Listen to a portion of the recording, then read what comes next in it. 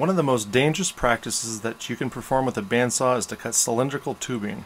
It doesn't matter if you're cutting lengthwise or widthwise, wide or narrow, or even PVC pipe. There is an extremely dangerous chance that the rod will be pulled from your fingers and bind up into the bandsaw blade, regardless to how tightly you hold the material to the table. I know because I've made the mistake several times in the last 20 years, leading to damaged blades and close calls. But it's not limited to just tubing.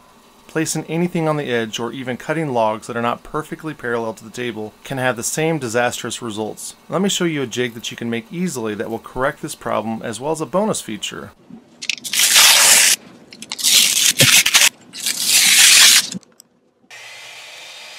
We'll start by cutting two lengths of wood sections about 6 inches long.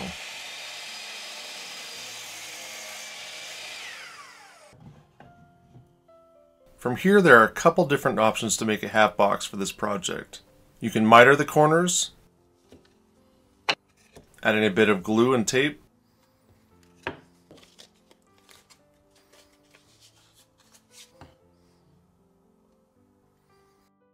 or you can box joint the corner. Of the two options in this video, I will be going with the box joint simply due to strength it provides. If you do use the mitered corners option, you might consider adding splines. I will add before I start this video that there is a prototype version I started with and a better version at the end.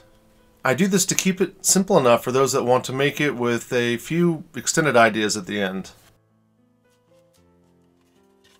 I'm going to call this the cradle.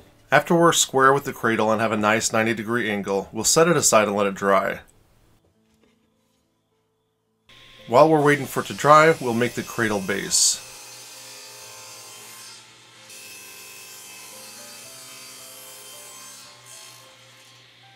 We'll need to measure the blade of our bandsaw to the miter slot to find where the valley of our cradle will rest.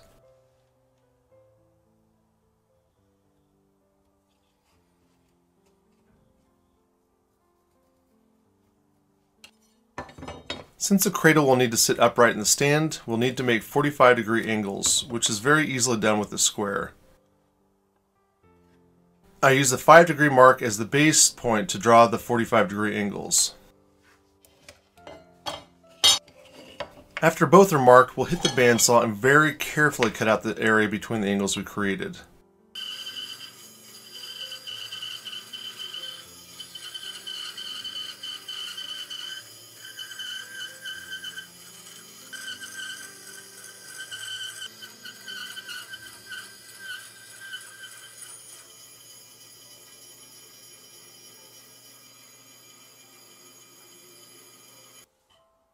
When both have been fitted with the cradle and all looks like it fits perfectly, we'll focus on cutting the horizontal end of our cradle base, measuring 1 inch from the V we cut.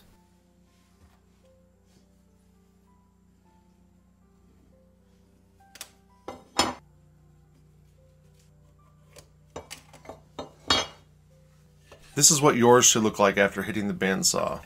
This should be plenty of room to get a knurled knob in to adjust distance between the miter slot and the blade.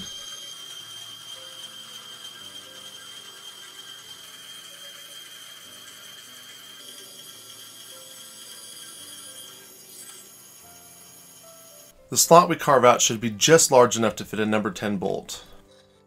We'll make an expansion bar for our miter slot that allow us to lock our jig down, which is important in keeping the jig hands-free as we run material over the cradle bed.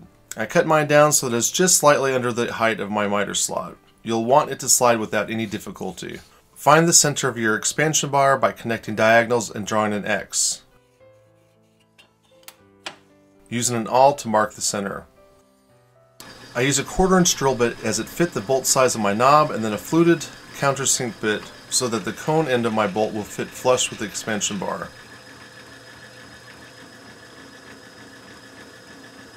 It's important to cut out a slot here as well as drill a couple holes to allow expansion to be possible here,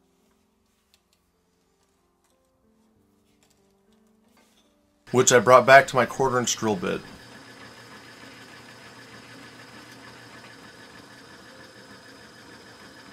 I used a coping saw to carve out the center, but you could probably just use a bandsaw to cut into the center at an angle. Whatever you do, remember that the slot doesn't need to be very big.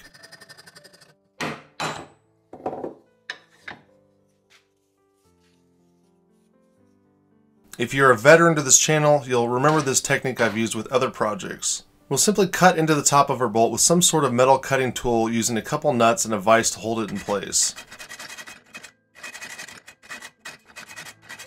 In the last video I used a 3/64 inch drill bit. Today we'll go with a 3/64 inch cotter pin. Much cheaper that way. We'll snug it in and snip off the loop. Before I use epoxy, hot glue works just as well and is quicker.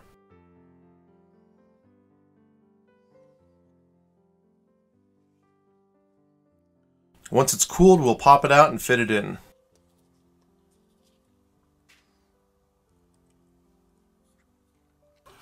We'll put the jig on the bandsaw and mark our bolt placement.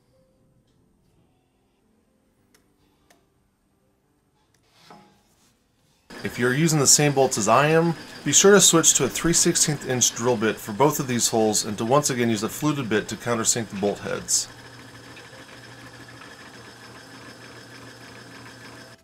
I use number 10 knurled knobs, but in a pinch you could use a couple of number 10 nuts. Just watch your TPIs, as knurled knobs are quite often made for finer threads.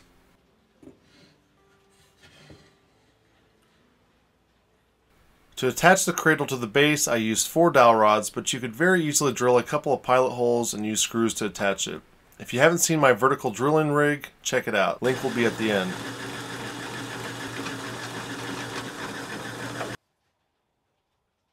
To temporarily attach the base, I used a little hot glue before using a long 1/4 inch drill bit to drill out the holes in the base. Drilling the holes square on the drill press really helped out a lot. A little glue on a dowel, a couple taps with the mallet, and a good rooster crone and will set up the joint perfectly. I used a pole saw to finish things up.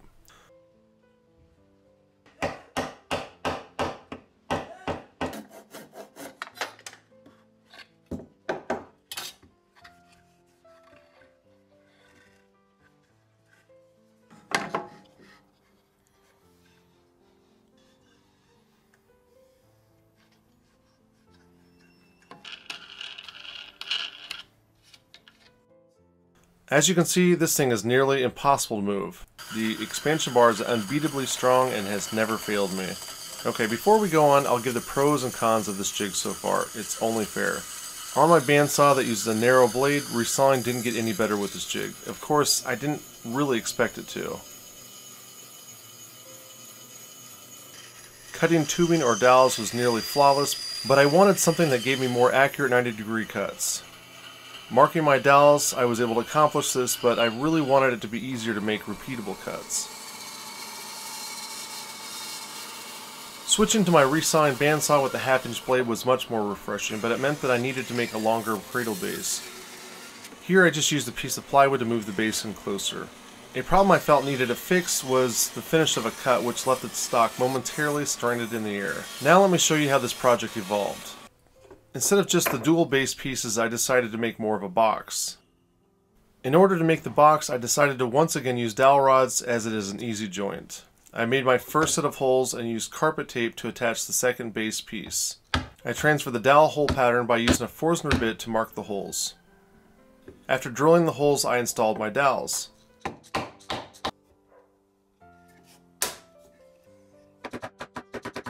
I could have gone with my jig, but found it easier to hook the cradle over the side and drill into a piece of pine. You'll also notice that I made this cradle larger in both height and length. To address the problem I mentioned before with the stock being left in the air, I wanted the blade to be inside the jig, giving a little bit more support to the stock. This keeps it from tugging downward at the end of the cut. If you choose to do this and you didn't use box joints to hold the sled together, I recommend using spline joints to give it strength. Due to the box we created on the base, it was necessary to cut this part of the box out. It was a difficult cut to make, but it was really worth it having the support on the end. I hogged out the rest of the cut, allowing the blade to sit in the direct center of the jig.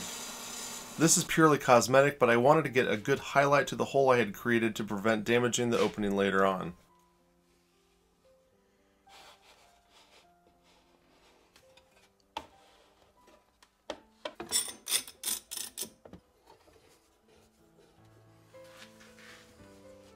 To get the nice 90-degree cuts I was after, I used a piece of pine that fit my miter slot and used hot glue to temporarily set it in place.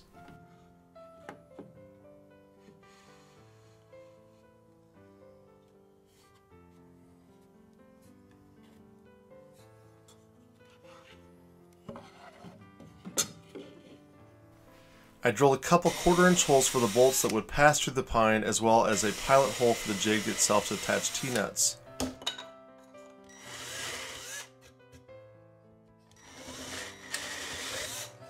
After tapping and drilling the spines of the T-nut, I carved out a recess so the T-nuts would sit flush with the bottom of the jig, adding epoxy to finish it off.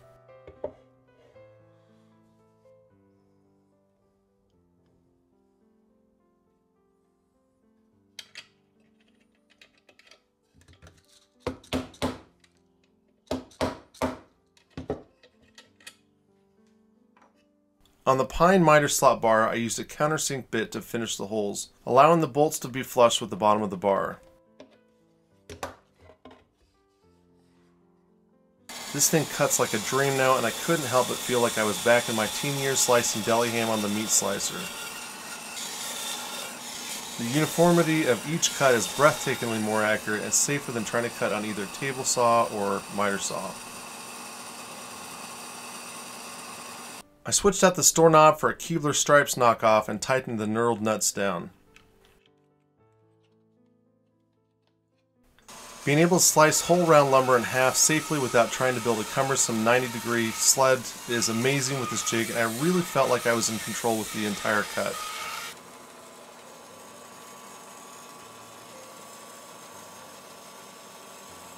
I was also surprised at how well slicing layers of wood worked with this jig. I think there's a lot of improvement overall that can be made in future videos, but I'm really excited by what this has to offer so far. If you're a wood turner, there's also the ability to trim down and round edges so that you're not dulling chisels, but I really like the ability to create a cross in my wood before transferring it to the lathe.